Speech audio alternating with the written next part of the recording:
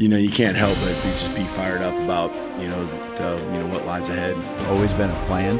When they follow that plan and buy into it, the success happens. Proud of our guys and the way they continue to just be resilient and find a way. They are really a really good football team. They are definitely one of the best teams in college football. How awesome is this, man?